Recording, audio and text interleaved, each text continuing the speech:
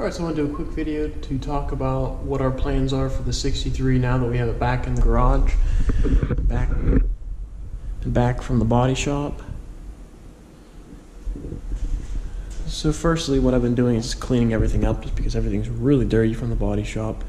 Vacuumed out the inside. I still have to wash the inside off with a damp rag to get all the marks out from wet sanding the car. I removed the plastic from the engine that was on it from the engine builder. This is the original 327 300 horse, backed up with the original Muncie 4-speed. I still have to go back and detail some stuff like the oil fill tube and the oil filter can should be black. I have to go back and take those off and re-silk screen the can. And obviously there's a lot more stuff that needs done under there.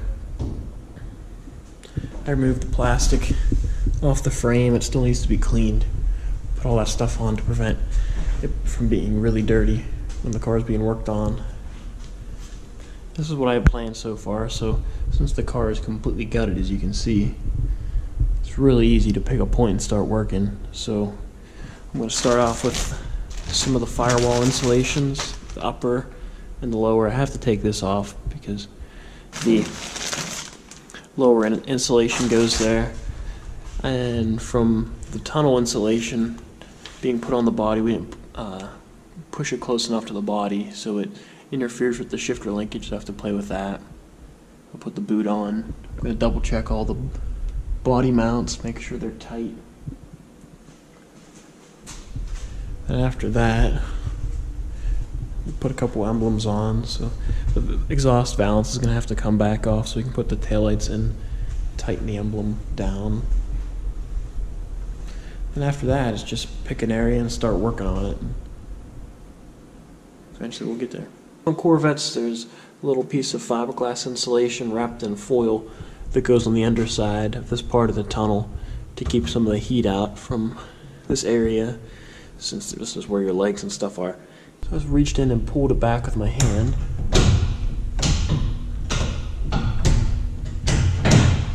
Now we have all 4 gears. Don't you just love old cars?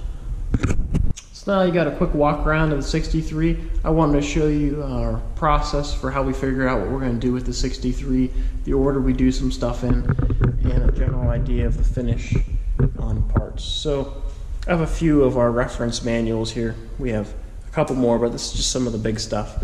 So number 1, we have the assembly manual, which is a copy of the original hand-drawn details for the 63. So you can see there's the headlight and the stall. So all these were hand-drawn, which is pretty crazy to think that somebody sat here and drafted all of these drawings just for the guys to assemble the cars. So this is really crucial because you can get all of your torque specs. Some of them are more obvious, but it really helps in the chassis section. And you can see here's where they tested with water to make sure that the doors and the windows didn't leak. There's some optional extras in the back. This is always a good reference. It's a good place to start to figure out how something went together. This misses some details because some stuff came pre-assembled, so that's where the Chevy service manual comes in handy. So this is always a great resource to figure out how to fine-tune things, how to replace different components, how to service things. It gives nice breakdowns, and it gives you special tools that may be required for the job. So this is always a good reference to have in the shop. Another good reference is the NCRS judging manual, which you don't have to be building an NCRS car to take advantage of the judging manual, just because it tells you what types of bolts you're looking for. If you have a bend, you don't know what bolt you need, that's always a good reference. It tells you about obviously types of colors you need to look for parts. It tells you minute differences in parts.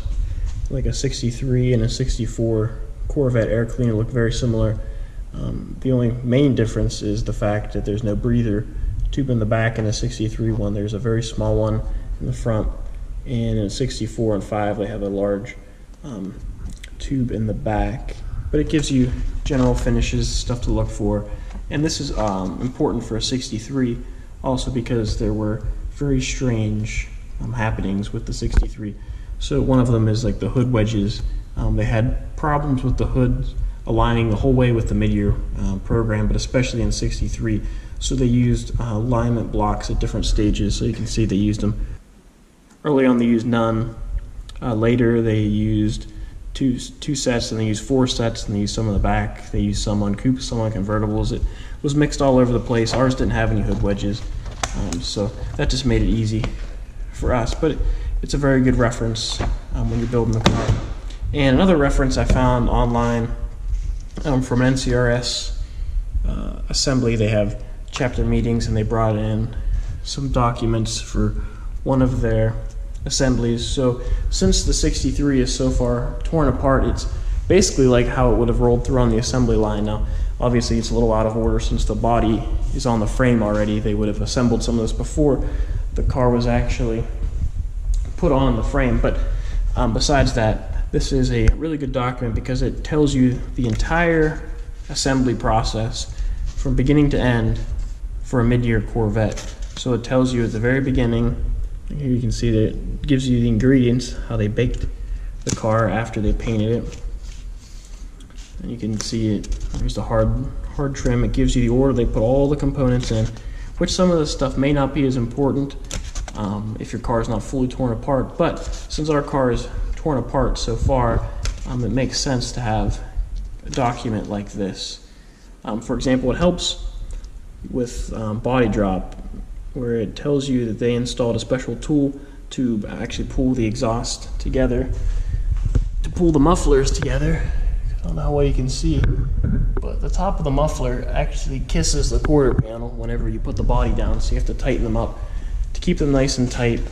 And a couple other good sections in here are like for the interior. I won't be able to find it at this very second, but it gives you the specific details of how they put the dash in, when they put like the defrost vent on it, and how they put the dash in. It gives you specific details like that you may not know, because most of you won't have a dash out of your car or stuff like that. And, it just is nice to have a little more insight into the whole process, and it makes you appreciate the final product that came out in the end.